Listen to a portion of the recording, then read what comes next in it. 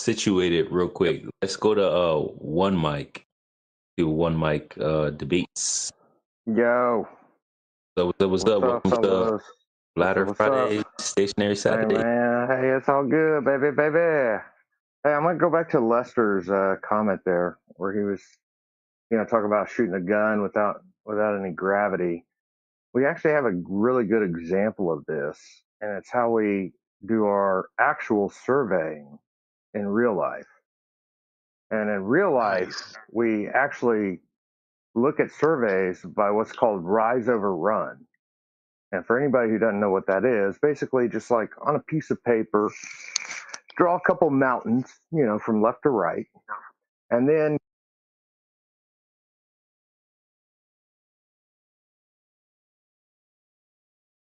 did I Come lose on back, y'all? Did brother. I lose y'all? Did I lose Yep, you y'all? went off for about 30 Oh, my seconds. phone died. Okay. This is my first Oh, time no. on Twitter Spaces. So I guess I got to keep my screen moving. Anyway, rise over run is straight over. You go 90 degree up, you go 90 degree to the right, you go 90 degree up, you go 90 degree to the right. Rise over run surveying, that's how we do it. When you butt up surveys in the real world, they measure the earth flat.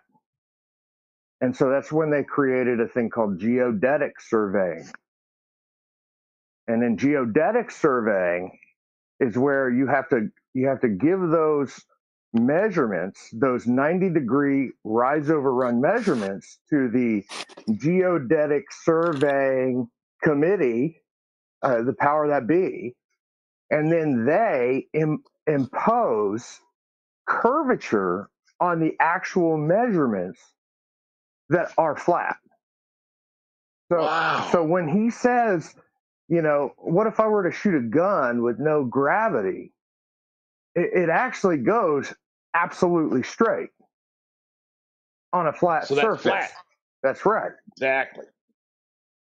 So That's if what I'm anybody saying. knows So how I just proved the point. It is flat. it, I just proved it. it's literally measured flat. That's why they created geodetic surveying in the first place. They would not need geodetic surveying at all if it were Well, why actually did they do measured that? flat. Hey, Why did they do the geogenetic thing? Well, he, because he it's just so, told you. yeah, because basically it's a classic, it's so big, we can't see it that way. So therefore, we need to impose it upon the actual measurements on the ground. So basically what happens is like actual surveyors in the real world, they go measure these mountains and hills, and they go across miles and miles, okay? And they measure them all. And then another guy does it and they butt them up together. And when they butt them up together, there is no 8 inches per mile squared in the long run. Hey, And that's one a mic. I got a problem. question. One mic. So if what you're telling me is if I have 100 miles squared, and then right, that's a square, and then I have another 100 miles squared, two squares next to each other, and my project is right there on the border between two squares, and my project is say a 5 mile or so road or something like that.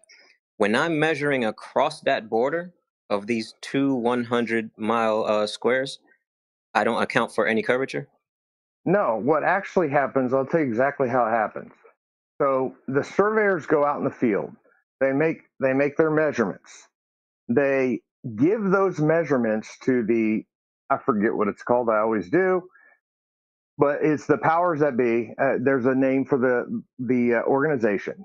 That organization takes those measurements and automatically implicates. They times it by 0.999923. They make all the measurements shorter, just automatically. They just do it automatically, and therefore that way they can push it in and impose a curve on it, because in the real world you don't measure it flat. And that is the biggest indictment of all of this shit. Everybody wants to argue all the BS. But the fact of the matter is, the guys who go on the ground and actually take the measurements, rise over run. I go straight, I go up, I go straight, I go up, I go straight, I go down, I go straight, all in 90-degree fashion. When you do that, it measures flat over the long run. So what And I'm by hearing. the way, Mhm. these are surveyors who have no axe to grind. They're not out there. All they're doing is taking measurements and then giving those measurements to the whatever it's called. It's like the AARP or some bullshit name like that. I can look it up. But basically, and they take the measurements and then impose a curve upon it. And then when you Google geodetic surveying, they say, well, geodetic surveying, that's the most accurate because that has the curve taken into account. And so anybody who's not aware of this would Google this and be like, oh, well, geodetic surveying, Google says that's the most accurate. Well, it's only the most accurate because they have artificially imposed curve where there is no curve. And it Okay, is so yeah, go ahead. one more question, right? So if I'm getting this correctly, when they're doing a triangulation and they're saying, "Hey, we have a triangle here, and we're seeing spherical excess," that's not until the geodetic phase. I'm not even going to that place. I'm talking about you hire a surveyor to survey your property. I got 16 acres in Kansas. And that dude goes over and he surveys the elevations and draws out his survey. When you take his survey, before it goes to the geodetic committee, is what we'll call it. And somebody Google it for me because I'm scrolling my screen back and forth so I don't lose you guys. But um, he takes his measurements. He has to give it to the whatever committee, and they times it. They have a very specific way that they shrink it.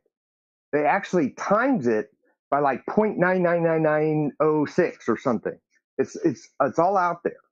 And then, well, here's what's even more interesting. So that guy, he gets his survey done. He hires a survey company. They come out. They take Rise Over Run. They send it to the Geodetic Survey, U.S. whatever. They put the measurements on it that are not true. Then, let's say 5 years later, this is actually how it happens. 5 years later, there will be a developer who wants to build whatever in this 16 acres.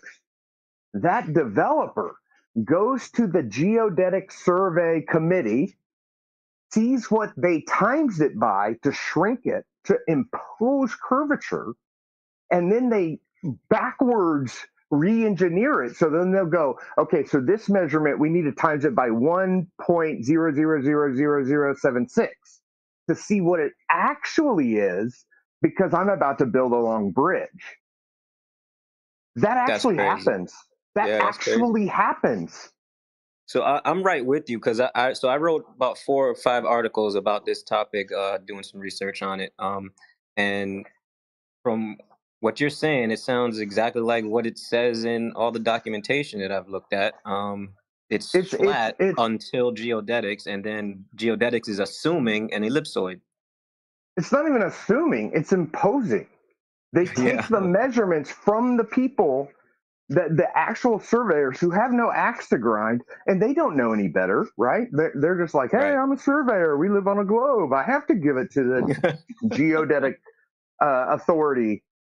Somebody please look that up. But anyway, that's what they do, and they're never the wiser, or most of them. Of course there are some that are like, well, why the fuck are we giving these measurements to the Geodetic Survey Committee of the United States or whatever? And by the way, this is worldwide. They do it all around the world. And here's the reason why. Because they have to. Think about it. They Yeah, have of course to. they They have their have coordinate system. to. It has to match up to the coordinate They system. have to. Well, what they have to, because here's the thing. If they didn't do this, surveyors would go out and measure it flat as it is actually measured. And at some point, it would be actually kind of an interesting history lesson to see when this survey committee came where they had to give all of their measurements to the survey committee. Like prior to that, it all measured flat. And then essentially they have to do it because it's so obviously measured flat.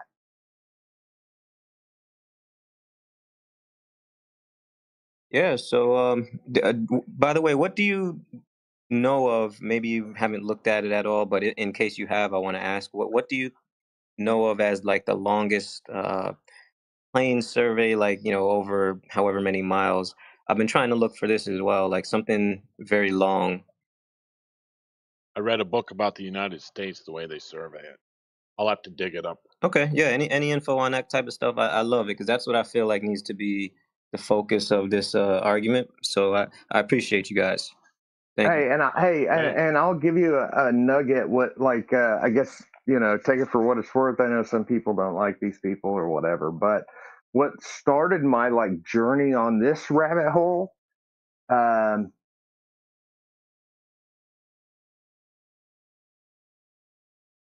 Oh, you glitched out again. He forgot to move his screen. Yeah. Okay, yeah, Got battery that's saving annoying mode to on. say, man. That's annoying to have to go up and I'm scrolling, but there was a Globebusters episode where they had a surveyor that's been in the business for like 30 years and or whatever for a very long time. He like lays it out pretty well. That set this whole like ball in motion. This was like a couple years ago or something, where I started like really going down this rabbit hole. I so happen to have lived next door to a surveyor like that's in the game. And he confirmed everything that this guy, who's a 30-year surveyor guy, said. So if you want to like get essentially there's a Globebusters episode with a surveyor. I don't know where he's from, but there's a guy that's a surveyor and he kind of like lays it out, kind of almost in the way that I laid it out, but obviously much better. But that's a good like introduction to this issue because, in my opinion, this is like kind of unequivocal the argument. A lot of people like to argue a bunch of BS, but this is like it's actually measured flat before they manipulate the data. They have to manipulate it. They have to manipulate it. Yeah, the book I read was Measuring America by Linklater, Andrew Linklater. Measuring America. I read it like a decade ago, and it was all about surveying the U.S. That's what it was. But that's interesting, one, Mike. That's very, very interesting. So I'm glad I was able to ask the question and get this thought started because whatever you just said in this geodynamic mapping Yeah, and so they call it automatically imposed geodynamic. That is the weird situation. Imposed. I don't like that word already. But anyways, if that's the way it is, that kind of you almost made the argument for a flat Earth, I think. And I'm telling you, once you go down that rabbit hole, there are other ways that we measure it flat. There are other things that are super suspect, right? I mean, NASA, a lot of shit looks fake. Those kinds of things. We can look at stars and all those kinds of things. It looks flat. But this right here, these are guys who have no axe to grind. They're on the ground. They got hired to measure a piece of land. They measure it. And when you butt those pieces of land up, there ain't no 8 inches per mile squared. And so that was a problem. And so they created this geodetic surveying. It is literally a fake thing that they made up to impose the curvature. That is what it is. And they're all in collusion too, because like you said, they have to do it everywhere, the whole world, the whole. Well, that's the whole thing. Like that's the thing. Here's the most important thing if you're going to get into flat Earth stuff that I've come to realize is you have to accept, you have to get past the idea that this is a mass conspiracy. For a good reason, probably. For a good reason. Like, think about it. Like, back in the day, apparently, they told everybody the Earth was flat. And if you left the land, you would fall off the ocean off the end, right? They're trying to keep you contained. Now, that's just a theory, but my point is we need to recognize, like, if this is true, it is the biggest, I mean, it is a huge conspiracy. So you have to get All over the that hump. conspiracy theories I've ever seen come true, though. That's the problem, too. I know that. I know. Well, tell me You about it. said conspiracy theory. Now I got my mind. Now I'm getting hot. I know. I'm Unfortunately, telling yes. you, eight times out of 10, they come true. They kind of think, yeah, exactly. Exactly. Such And that's weird. the thing, too. Who knows, like, to what extent, like, what it really is. Maybe there is some kind of space and they're hiding it for some reason. Maybe a good reason. Maybe there's not. Maybe they're just trying to keep us contained for a good reason because we'd all go crazy. Who knows? Who knows? But I can tell you this. I don't feel like they're telling us the truth at all. At all. Yeah, so just to like add like a little caveat I'll of bet all on that stuff. When D3 is talking about the 100 square miles, right? It could be like 10 miles in any direction. Now they're supposed to be, according to, this sphere with a radius of 3,959 miles, should be 66 feet of curvature from point A to point B, right? And 10 miles in any direction, 100 square miles. So if they're like not accounting for this 66 feet of curvature that should be apparent, and then stitching all these plane surveys together to create a geodetic survey. That's right. That's where it comes in. And Right. they literally have charts, and you can see it. They times it by 0.999926. They shrink everything in order to like wrap it around a ball. They like think about it. They times all the measurements by 0.99, and then once again, when developers are ready to build on that piece of land, they do the backwards math to see what they actually got. And their feasibility period, by the way, they do that before they even purchase the land. They will put the land under contract, then go to I'll look it up. It's I forget. It's the atmosphere. I forget what it's called, but it's something. It's out there.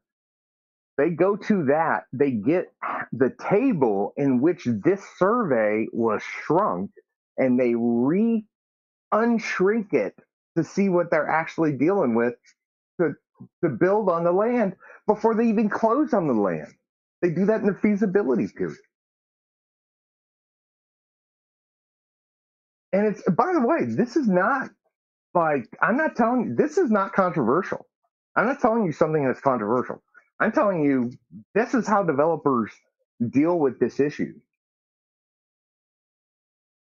That's how out of their way they have gone to hide it. Because at the end of the day, the surveyors are the ones that would be able to like unequivocally show that this thing actually measures flat. There is no 8 inches per mile squared over the long run. There is no curvature. It actually measures very flat. What are they hiding? Who knows, man? I'm happy to speculate with you, but well, they made some massive assumptions with all this curvature stuff you're talking about. Well, yeah, I mean when you assumptions times 1,000, or they're lying, or they're hiding something. Seriously, I'm just following. I mean, there's no doubt hiding something. I mean, I think we can all agree that they're hiding something. Now, maybe that's a good thing. Maybe that's a bad thing. Like, what if, like, what if? What are they hiding? Who knows, dude? Well, I know.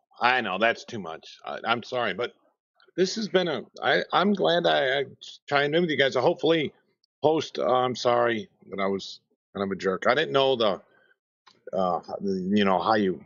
No, it's all good, but sometimes we do open discussions. Sometimes we go straight to the hands and stuff. That's what I'm saying. But one Mike, wow, man, you just kind of blew me out there for a minute. I'm gonna have to sleep on this one. I'm gonna try to get a surveyor into the space one of these Fridays, and then we can really get down to it. Real quick, can D3, can one of y'all code with me and try to help bring Proud back up? Yeah. All right, hold on a second. I'm gonna Yep, drop. we're all good. Do any of you guys think our subway, not our subway, our, yeah. Do you think we've gone under the water to the deep south in all directions?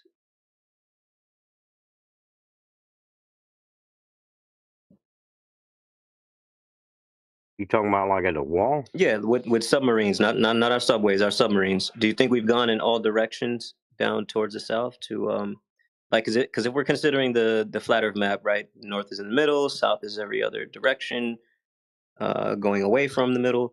Um, do you think we've been everywhere then? Anybody? I I honestly believe that they've probably searched every inch of that wall.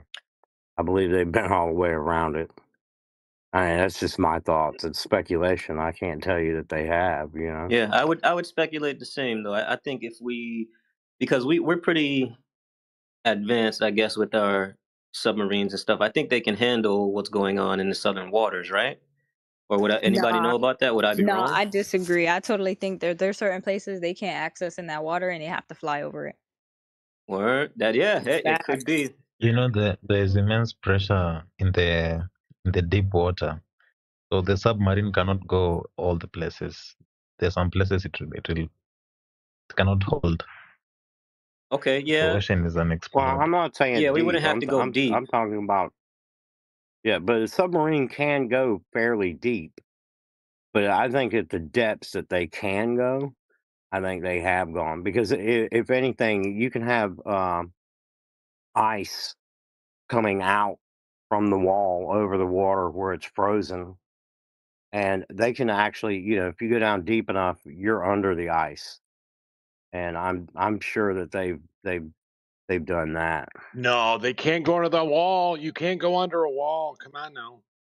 I'm talking about the ice coming off the wall over the water. They don't have to have icebreakers to actually get through the ice.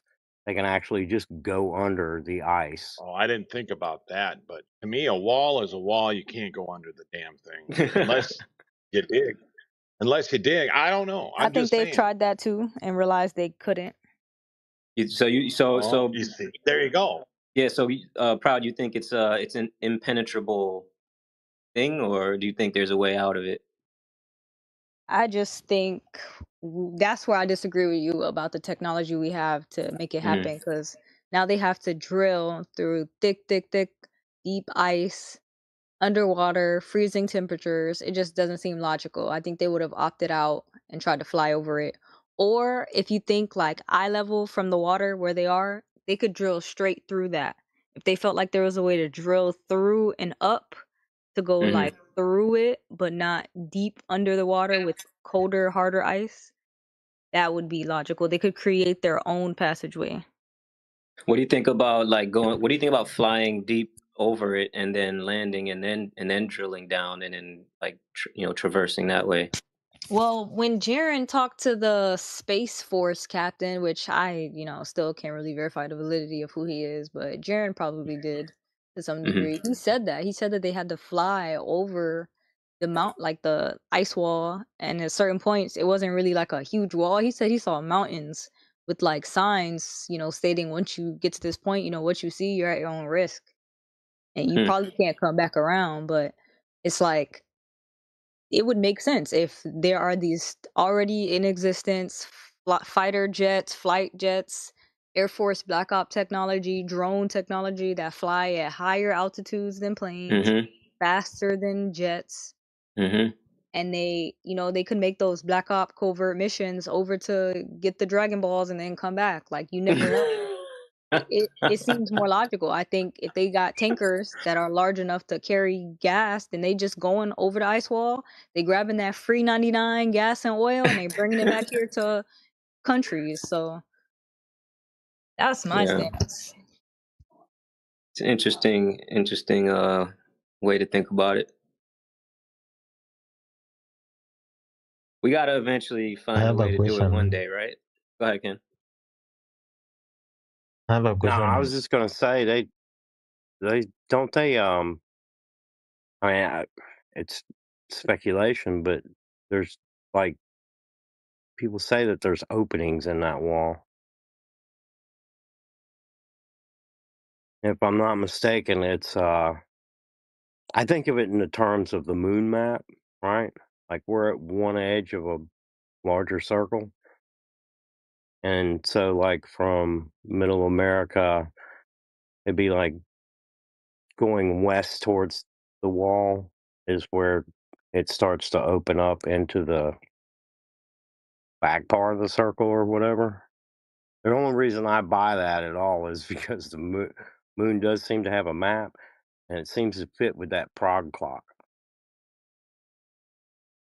One of my favorite maps has openings in it. It's the one with the extra rings or the extra ice walls. I can understand like different openings in it. I don't know that I 100% believe that they're ground or water level with the water and the boats. I feel like they would still be on the ice shelf, so it would be a 25-foot wall of ice, and you got a divot of like 13 feet, and then you got the other 25-foot. I think that's more believable. But also, what did we read? Didn't we read it in here where they were saying somebody was saying or some paper was saying that some of these ice caps move, like they float in different times of the year? So to me, like an opening, like they could basically move ice. Like I don't want to say they're physically pushing boats from one island to the other, but if they could find a way to have the ice in a certain position around the openings, quote unquote, that would also like throw off any navigation to where you think you would pass the opening if they're Well, not patrolling that area they anyway. I've heard they use the subterranean in the ice just like they use it in the ground. Like it's a submarine, but it's supposed to go to the ground, so they use it in the ice. And one of the big pieces of the shelf that broke off was a direct result of using the subterranean in the ice.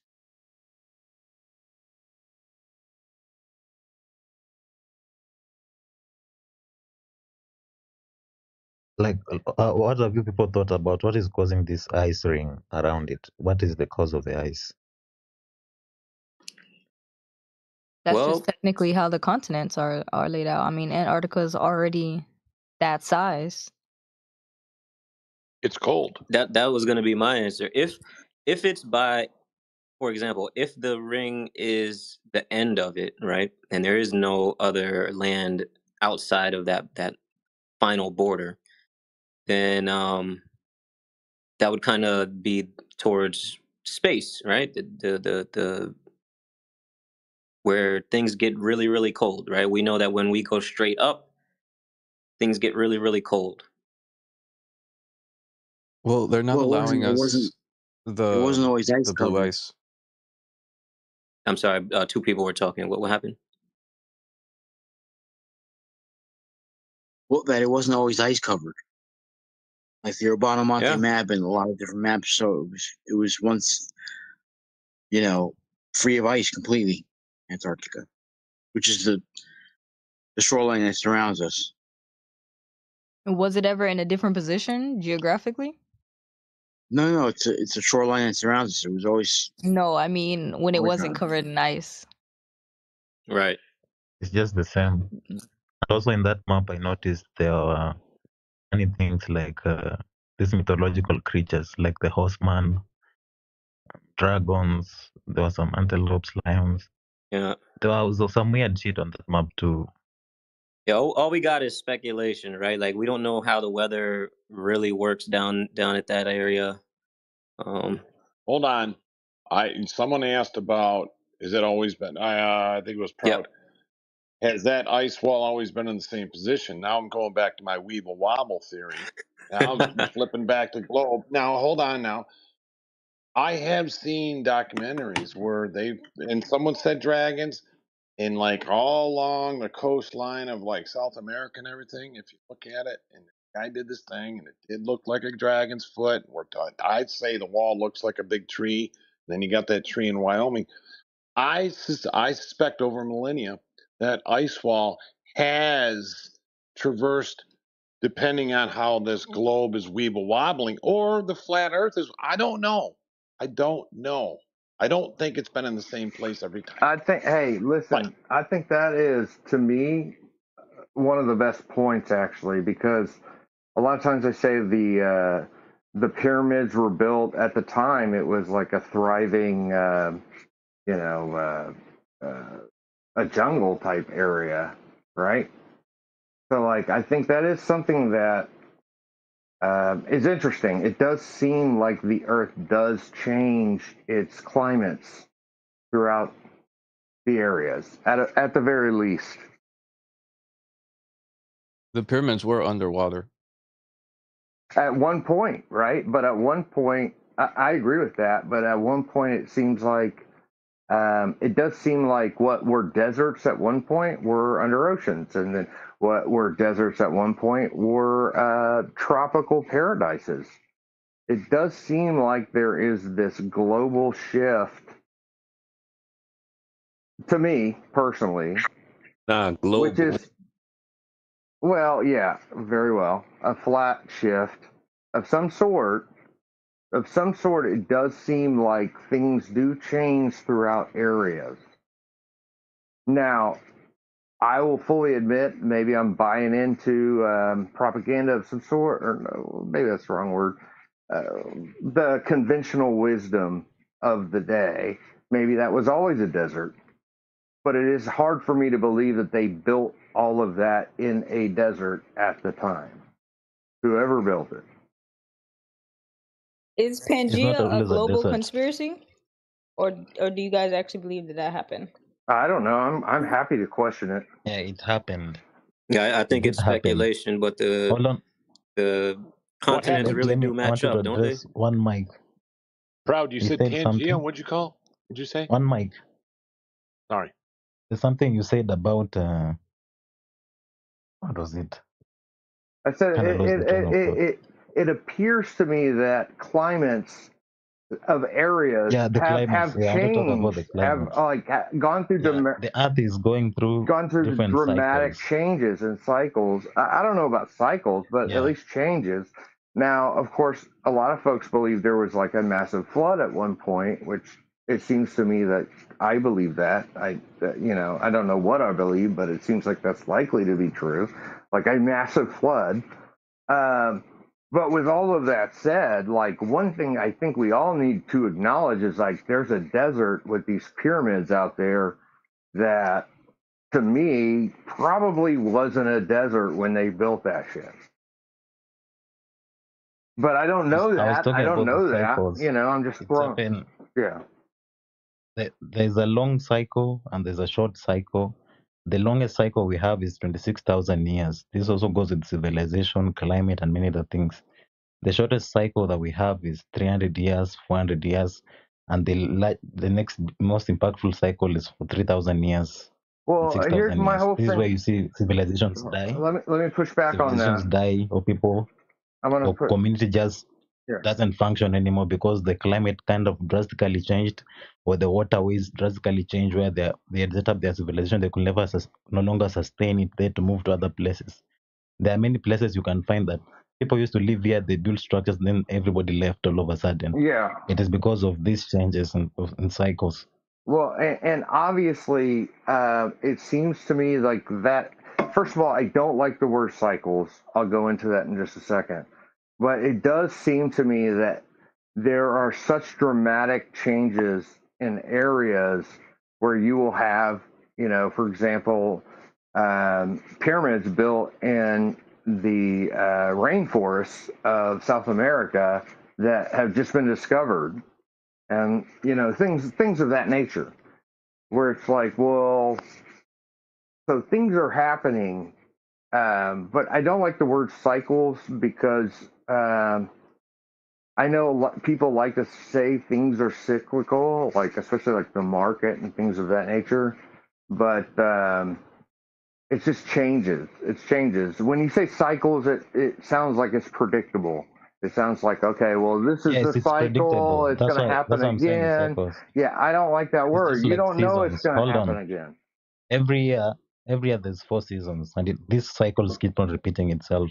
Also, these changes that I'm talking about, they keep on repeating themselves in those intervals of years. Well, It's a constant thing that you can predict. we know, but we So can't it's predict. We repetitive. can't It's not predict that. We random. can't predict that. It's random. It is predictable. It's not random. What's predictable? Where's the For next? example, if you look at ancient Where is the next civilization, hold desert? on. If you look at ancient civilization that have lived through these ages, like if you look at India, they talk about the yugas and all these things. They're talking about these cycles. They have different cycles, bigger cycles, smaller cycles. They studied them. Even the Aztec calendar is just about studying the cycles. They study the pattern of the cycles and how it changes things on Earth. Okay, no, hold These on, things are hold on. predictable. Okay, I see what you're saying. There are cyclical things in nature for sure, like the stars. Those are cyclical. Like there are things that happen in nature that are cyclical. My point is a recognition of a degree of chaos, if you will, where there was once a very thriving tropical area that is now seems to be a desert. And the evidence of that was once a thriving area, tropical area, where they built pyramids with golden tops, are now deserts without golden tops, and everybody rated, the sighting of it. So like, that's why I'm pushing back on the word cyclical, because people like to say that about markets, and they're not actually. Well, some markets are cyclical, but my point is you can't say that as an overarching. Just because it's this way, it's always going to be this way. Like what goes around No, it's comes always around. Well, predictable sometimes it because doesn't come around. the same events usually happen during specific star alignments. Every time, never misses. So it's very predictable. What? Say again? What? Say that again? Most of these cycles usually happen during specific star alignments. So people can never miss. It's always predictable. I missed it again, man. Maybe other people are getting it. He said, So he said what's it's always predictable? happening at the same time, so it's always predictable. So yeah, that's Yeah, what he but said. I mean, are you trying to say that Egypt was always a desert? Not necessarily. For example, even that desert, many people don't understand. They never explain to you where that sand is coming from. All that sand was not there. Well, I know, but that's There's my more point. story to that. It's not cyclical. You can't Hmm? say that as this overarching. Everything is When we're cyclical. talking Not about everything climate and is. weather, it's cyclical. But humans, with their technology, they can do whatever they want. Whatever they do will not be part of the cycle. Maybe the cycle might influence their mindset and all this other thing, but whatever they do is not part of the cycle. But let's say a place becoming a cold desert or a dry desert, whatever it is, that cycle nature can be known because the pattern is repeatable. But Yeah, what here's the humans do problem. with their civilization, Here's the problem with that. Here's the problem with that. We have monolithic things that I don't even know if we could do it today, that are in crazy places that no humans today would go create those monolithic structures. So we have all these things of what's an ancient history. I think we all need to come to terms with that. There's an ancient history here we do not know. And it fucking pisses me off. All of these people, they're like, oh, well, we know what, blah, blah. No, we don't know. We don't know. me, I'm speaking for myself because I study these things individually and I get where you're coming from. Most of the archaeology that is sponsored and they speak like they know what they're saying, but they don't really know. Nobody But knows. me, even when I do my research in terms of history and all this thing, I also try to connect energetically and spiritually and look at the landscape at those times, and I get a lot of information that you might not get in a remnant of a cup or something like that, or a broken jar. The Here's psychic the energy of a civilization is always there, here's the problem and though, you can. and not to cut you off, but Hmm? here's the problem. You have things like pyramids with certain types of blocks that they don't know really where they came from, but they can guess. They ain't anywhere near. So I'm not just talking about the pyramids. We have thousands of examples of this, of things built, monolithic structures built that we have no idea where it came from, and it doesn't look like it has any cyclical, quote unquote, um, residue. Hey, It looks one like mic. we have no idea where this shit came from. Yeah, one mic. That's not what he's saying. I think you guys are kind of arguing past each other here. Okay, what's he He's saying? talking about the Earth itself having particular cycles, disasters being one of them, and that those disasters are predictable. Now, what humans do in between those disasters, he was saying that's not the predictable part, right? That's not predictable. Oh, So what we got you. build and So all of that stuff, yeah. All right, you okay, guys so cool? what he's just to be clear, and he can correct me if I'm wrong. What he's saying is we are, flying through a space vacuum around a sun, and we can predict the way that